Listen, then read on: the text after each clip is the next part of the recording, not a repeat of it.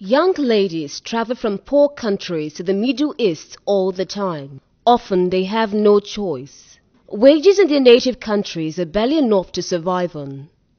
As maids, they can earn enough to give their children education. When we get there, we know that the visa and everything was free, because the people will be like, we buy you for 2 years and we can do anything for you for that 2 years. They keep me for 2 good months, and 2 to 3 weeks over there, hoping that I would change my mind, because I was crying. And let me say the grace of God, because most people did not have luck, even if they cry, because it doesn't move them. The day that I ran away, Mr.